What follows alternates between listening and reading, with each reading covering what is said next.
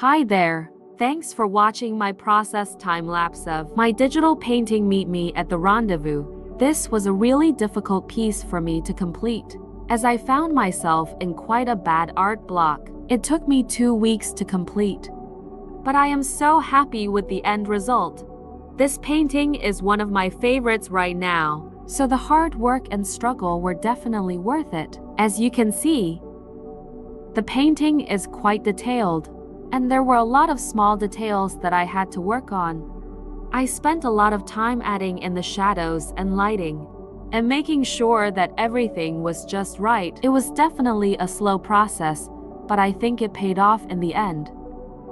Overall, I am really happy with how this painting turned out, and I think it shows the hard work that goes into creating a good piece of art. I hope that you find this video helpful and that it gives you some inspiration for your own paintings.